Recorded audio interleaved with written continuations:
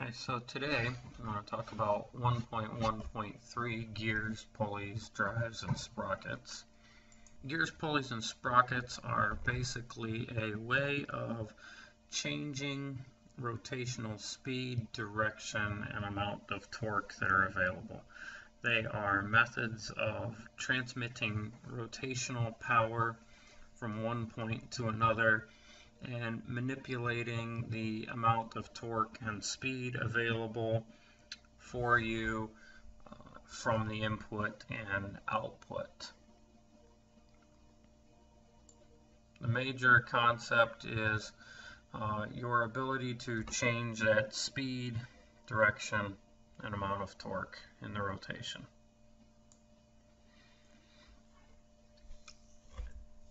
Gears are made up of interlocking teeth that interlock, and as they turn, push the teeth past one another and engage the next set of teeth, causing the next gear in the train to rotate.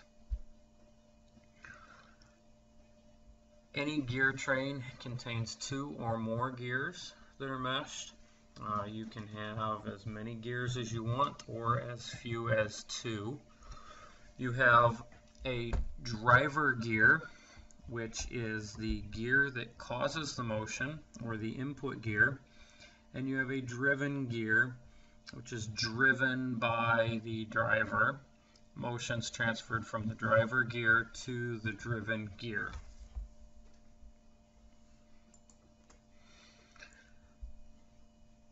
When you deal with gears, when 2 gears mate, they always turn in the opposite direction, such as the 2 gears in the top right-hand corner of the screen. If we need our input and output gears to rotate in the same direction, we can add what we call an idler gear in between the 2 gears. In the lower left, you see the 2 blue gears are turning in the same direction, and there's a gear in between them, meshing with both of them, that is allowing both of them to rotate in the same direction. That gear is not changing the gear ratio in any way. It is simply acting as a spacer and an idler gear to change the direction of rotation back to the same as it was on the input gear. Along with that, any gear that is going to, any pair of mating gears must have the same size pitch, or the same size teeth. And when we talk about the size of teeth of gears, that is referred to as diametric pitch. And there's a formula to calculate diametric pitch, but most people just look it up in a book and understand that a 32 dp gear will mate with any other 32 dp gear. However, a 32 dp gear will not mate with a 20 dp gear, diametric pitch. Larger gears always turn slower than smaller gears. If you spin a smaller gear at a certain RPM, the number of teeth that it spins by on the larger gear is always a partial rotation, therefore the larger gear turns at a slower RPM. On the contrary, if gears share a shaft like they do in a compound gear train, the 2 gears on the same shaft, sharing shaft, rotate at the same RPMs, or revolutions per minute. So, things you need to know about gears and pulleys and sprockets for calculations. N stands for the number of teeth. D stands for the diameter of the gear. The Greek symbol you see there stands for angular velocity. I tend to not call that by its Greek character name, but to call it little butt. It looks like a little butt, and students tend to remember little butt better than the Greek character name. And then torque is tau. We usually use subscripts for in and out, so as you see, N in, N out, D in, D out, little butt in, little butt out, and torque in, torque out. Always make sure you use those subscripts so that we can keep track of your calculations as you go. So your equations, gear ratio equals out over in, except for little butt, which is in over out. So the number of teeth out divided by the number of teeth in equals gear ratio. The diameter out over the diameter in equals gear ratio. And torque out over torque in equals gear ratio. Angular velocity in over angular velocity out. And we can use any of these formulas in conjunction with one another as an equality to solve for an item. For example, if we know the number of teeth out and we know the angular velocity in and out, we can calculate the number of teeth in because we are missing one variable in the formula.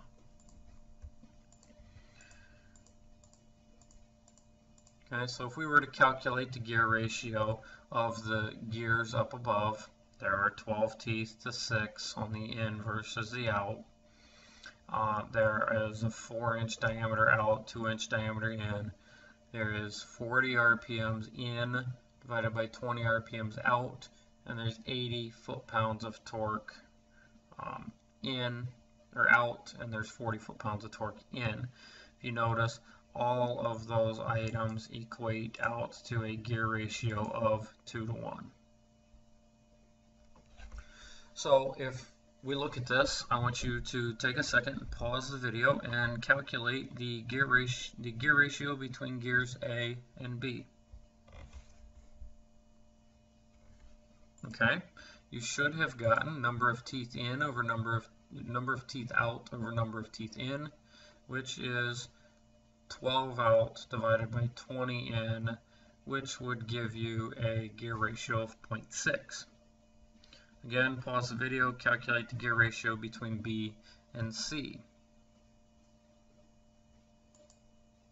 Should have gotten 5 divided by 12 for a gear ratio of 0.42. Now go ahead and take a second and pause the video and calculate the gear ratio between C and D. And you should have gotten 4 to 1, 20 divided by 5. Now the total gear ratio here, we could do as 0.6 times 0.42 times 4, which equals 1. Now in a simple gear train like this, where each gear mates with the next, we can look at the gear ratio between the gear in, which is A, and the gear out, which is D. And as you can see, if you were to calculate that gear ratio, D being your out gear, A being your in gear, so D divided by A, 20 divided by 20 equals a gear ratio of 1 to 1. In a simple gear train, we can calculate driver gear and driven gear as the in and out gear as the first and last gear in the gear train, because no gears share a shaft. If we were to change gear D to a 40-tooth gear, then what would the total gear ratio be? Go ahead and pause the video and do that calculation. You should have gotten 40 divided by 20, which is 2 to 1. Alright, now we look at a compound gear train. A little bit more common, we can achieve much greater gear ratios. A compound gear train involves gears which share shafts. So if we look at this, our driver gear, being the green gear, meshes with the yellow gear, and you can see the yellow gear spins slower than the green gear because it's larger. Now we put the blue gear on the same shaft as the yellow gear, and note they turn at exactly the same angular velocity or revolutions per minute. Now we mate the red gear with the blue gear, and you'll notice the red gear turns even slower yet. So you can see visually the gear ratio reduction that we gain by going to a compound gear train. Okay.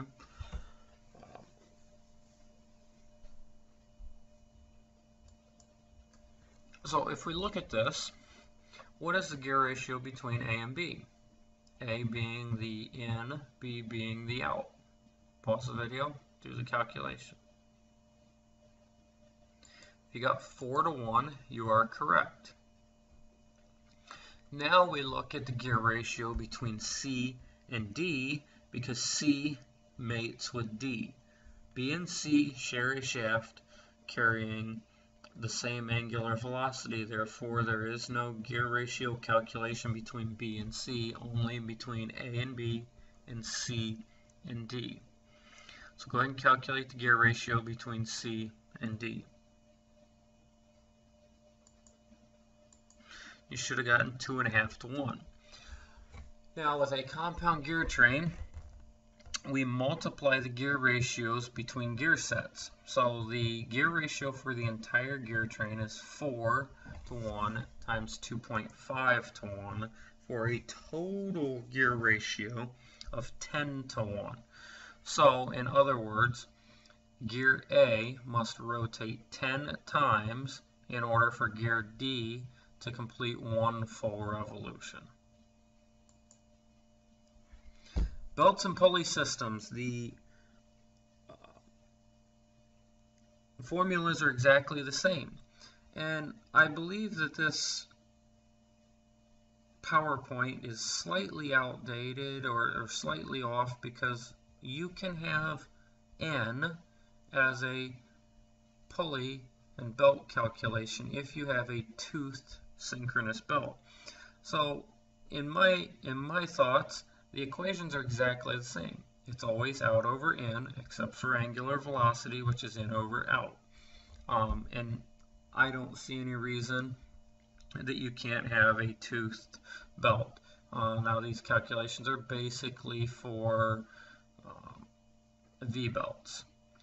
One thing you will notice about belts and pulley systems is look at the red and blue gear, or blue pulley, and note the direction of rotation. With belts, any time the belt goes around the exterior of the pulleys, they rotate in the same direction. If, for some reason, you do the belt on the outside of, if the pulley on the outside of the loop of belt, they will rotate in the opposite direction. So let's look at the calculation. 6 inch out divided by 2 inch in, or 30 RPMs in divided by 10 RPMs out, or we could do 55 foot-pounds out divided by 18 1/3 foot-pounds in. And any of the ways we cut it, we get a 3 to 1 reduction. Okay. Sprockets and chains, exactly the same as belts. We add back in the N in and N out. Again, like I talked about, toothed belts, kind of a debate on whether they're more like chains or whether they're more like sprockets, or more like belts or more like sprockets. So calculations are exactly the same. Don't feel like I need to go through these real heavily. You should get a gear ratio of 2 to 1. As a comparison about pulleys and sprockets, they are very similar and yet different at the same time. Pulleys, the advantage is they're quiet, they don't require lubrication, and they tend to be less expensive. The disadvantage, a non-toothed pulley will slip. Now, depending on the situation, slippage could be a good thing. It can keep from breaking parts. Just depends on what you're trying to do. chain and sprockets, you have no slip, you got a lot greater strength, but you do have a higher cost, you need lubrication, and chains and sprockets tend to be much noisier. I'm going to go ahead and stop here for today so that you can go ahead and do your chains, pulleys, sprockets, and gears practice problems. Go ahead and do those, and we will go over those on Wednesday in class. Those are your homework for tonight, and they're due Wednesday before you come back to class. And we'll go over the answers just like we have for the simple machine devices. I hope to be back in class on Wednesday.